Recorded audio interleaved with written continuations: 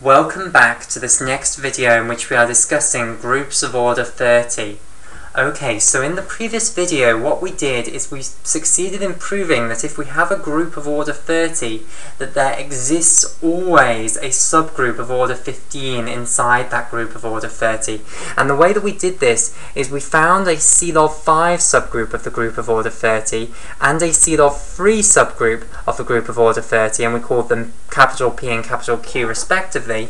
And then what we did is we producted these two together, these two subgroups together. We created P producted with Q, and we proved that this would indeed be a subgroup of order 15 inside the group of order 30. Okay, and therefore we proved the existence of a subgroup of size 15. Now what I want to do is study this group of order 15 inside the group of order 30 in more detail. Again, we're going to use here knowledge from a previous video in the playlist on group theory, namely the video entitled Groups of Order P times Q. You see, a group of order 15, which this capital P times capital Q is, so this is a group of order 15, if we split the order 15 down into its prime factorization, it's 5 times 3, i.e. its prime factorization is 1 prime times another prime. Now there is a lot you can say about groups of these sorts of orders where you've got 1 prime times another prime, and this one's a particularly nice one, and we discuss these sorts of groups in a lot of detail in the video entitled Groups of Order PQ. Okay, the reason this is very nice is because the smaller prime 3 does not divide the larger prime 5 minus 1, which is 4. Okay, 4 is not a multiple of 3, and therefore we can conclude a lot about groups of order 15. Namely, we can conclude that there is only one isomorphism class of groups of order 15, okay, which is the cyclic group on the set of 15 elements. So I'm actually instantly able to conclude that this subgroup of order 15, capital P times capital Q here, is isomorphic to the cyclic group on the set of 15 elements, Z15. Okay, I can instantly do that from my knowledge from the video on groups of order P times Q. Indeed, there is only one isomorphism class of groups of order 15.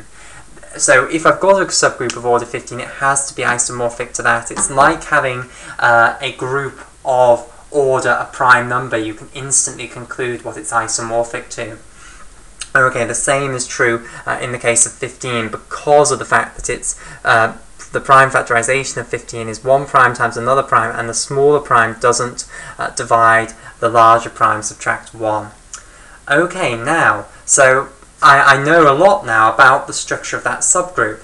Now, what I can say further to this is that actually this only has 2 C-log subgroups. Okay, so the order of this is 5 times 3, so it will have C-log5 subgroups and C-log3 subgroups by the first C-log theorem. However, in the video on groups of order PQ, we show that groups of order 15 have a very simple subgroup structure.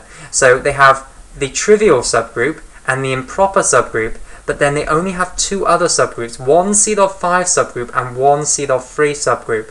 Now, of course, the way that you construct the product of P and Q means that both P and Q will be contained within the product of P and Q.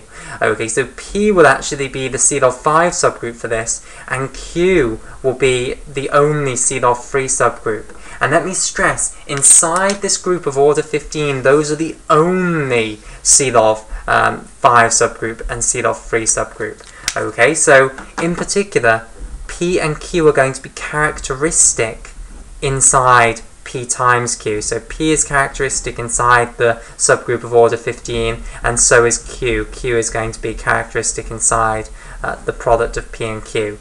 Okay, and remember, a characteristic subgroup is one of these subgroups that is fixed by all automorphisms of the larger group, and because there's only one subgroup of size 5 and only one subgroup of size 3, which, as I say, is something that you need to watch the video on groups of order P times Q in order to understand, we can conclude that indeed they are characteristic inside P times Q, because any automorphism must send a subgroup onto another subgroup of the same order. If there's only one subgroup of that order, then it must send it onto itself. Okay, right, so both of these subgroups are going to be characteristic inside P times Q. Okay, there is only one CELOV 3 subgroup and only one CELOV 5 subgroup. I claim that what we can actually do now is use this to conclude that there is only one CELOV 3 subgroup and only one CELOV 5 subgroup inside the entire group of order 30. Okay, now remember, previously when we were trying to prove that P times Q was even a subgroup of G, we did a proof by contradiction where we assumed initially that neither of them was normal, which involved saying that you had more than one CELOV 5 subgroup and more than one CELOV 3 subgroup, and we proved that that couldn't be the case. So we proved that there's at least for one of them, the CELOV 3 subgroups or the CELOV 5 subgroups, there can only be one. But we didn't prove for both of them. What we're now going to use is this information to conclude that in the group capital G of order 30, there is only one CELOV 3 subgroup, so M3 is equal to 1, and M5 is equal to 1. So P is the only CELOV 5 subgroup, and Q is the only CELOV 3 subgroup. So indeed, to construct the subgroup of order 15, you took the only CELOV 3 subgroup and the only CELOV 5 subgroup and producted those together. Okay? And the way that we can conclude it is because these are characteristic inside the subgroup of order 15. If we can prove that the subgroup of order 15 is normal inside the group capital G, then we have proven that these are normal inside the group capital G.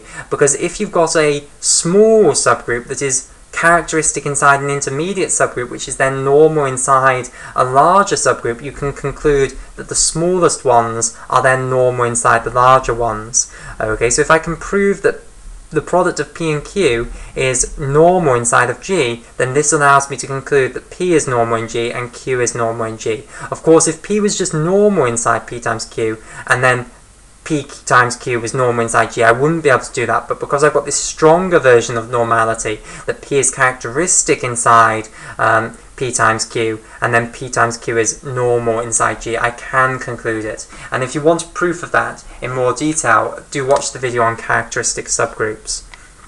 Okay, right, so I need to then prove that the product of P times Q is normal inside G. Well, this is extremely simple because the index of P times Q in G has to be equal to 2.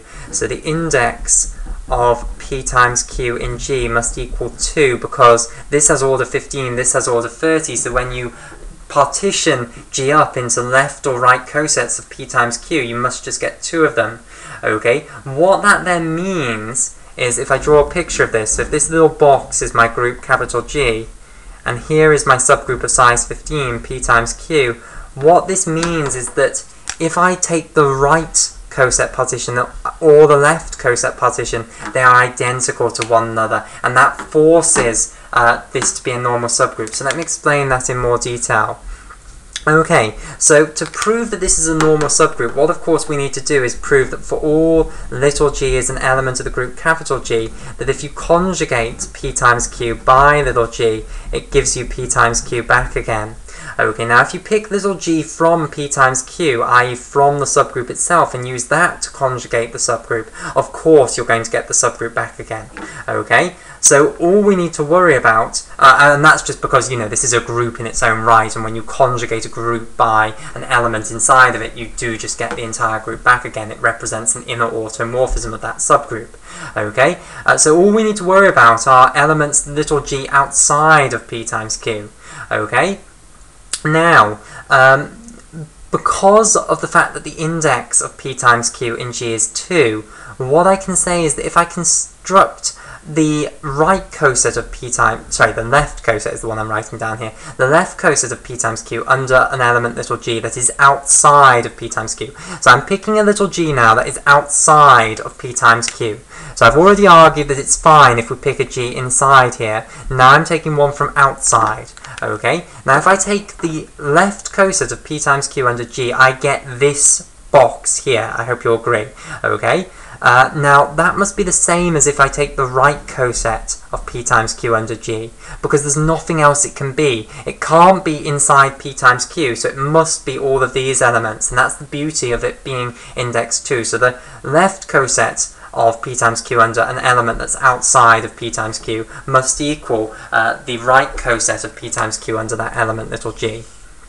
Okay, now, so what this means is that if I left multiply all the elements of p times q by g, I will get all of this, and if I right multiply all of the elements of p times q by g, I'll get again all of this. So what I can now do is I can consider going through this set here and multiplying them by g inverse on the right this time. Okay, so this is a set, it's all the elements of p times q left multiplied by g. Now what I'm going to do is then take all the elements in this set, so I'll colour this in, so this is the set underlined in red, and I'm now right multiplying them all by g inverse. Now, because this set is equal to this set, what I could do, this will be equivalent to just taking all the elements of this set and then right multiplying them by g inverse.